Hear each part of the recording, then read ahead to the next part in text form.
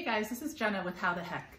Have you ever left your acupuncturist office with a stick and they called it something? It's probably a moxa stick. It looks a little bit like this and it's great for, well, a ton of things, but one of the main things is supporting your immune system. So today I'm going to show you how the heck you use one of these.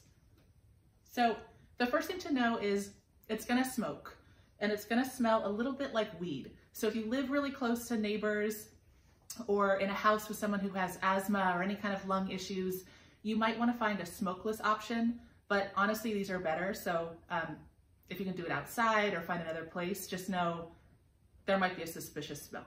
All right, so the other thing is this lighter will work, but you might have to hold it for a while and it might burn your fingers. So I prefer to use something like this.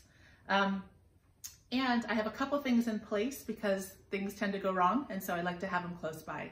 So on this little tray, you'll see this little snuffer, and basically this is to put it out, because if you run it under water once it's lit, it's gonna be really hard to light again. So I have this here, so when I wanna put it out, I can. If you don't wanna buy one of those, no problem. Get a little bit of rice.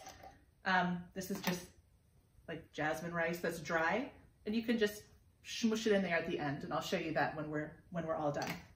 I also have this little Chinese herbal burn cream in case things go really wrong. So hopefully we're not going to need to use this today, but I have it close by just in case.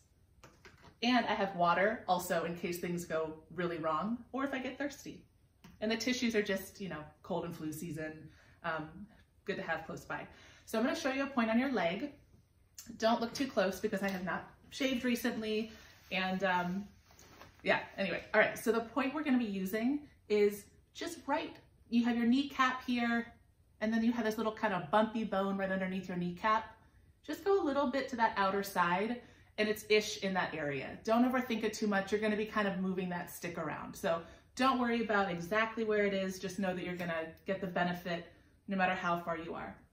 So it doesn't really matter what side you use, and you're gonna burn the paper anyway, so don't unwrap it. And I'm just gonna light it, kind of like a cigar, but I'm not gonna smoke it.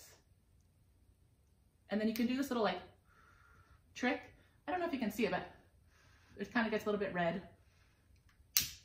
And I'm just gonna wait till it has a nice kind of even light situation happening. You can probably see it smoking up. It's starting to smell a little bit. So now there's gonna be two things I'm watching for. One is how close I'm putting it to my skin because I don't wanna burn myself. And the other is ash will start to build up. So the other reason to have a little tray nearby is that you might need to just tap it and ash it every now and then so that ash doesn't fall on you or something pretty. So again, I'm gonna hold the stick. I can kind of supercharge it by blowing on it. In that area, right below my kneecap, you kind of go over that little bump and go over to the side. And I'm just gonna hold it there and I'm gonna start to feel it get a little bit warm. It feels super good. And I'm also gonna do some fancy movements, like I'm slowly moving it in circles. I'm doing this thing called pecking, where it's like, oh, it got a little too hot, and then I move away, and then I go back. You can draw little shapes, little flowers, pictures. You can write your boyfriend or girlfriend's name on your leg, whatever you want. Just keep that area warm, even, and not too hot. You can do that for as long as feels good. If you're watching a TV show, maybe like 10 minutes. And then you're gonna do the other side. And again, don't overthink it. Just do it as long as it feels good. And when you're done, stop. All right, so that's how you use your moxa stick.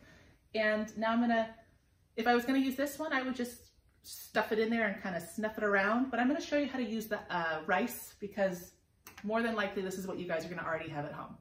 So here it is. I haven't had to ash it, but if I did, I could just tap it like this. Not too hard because you might break it. And then I'm just shoving it in there, mushing it around, and setting it somewhere safe because just in case things go wrong, you don't wanna light anything on fire. So that is how the heck you use a moxa stick. Thanks so much for joining us. Comment below, ask us your questions, and we'll talk to you soon. Thanks.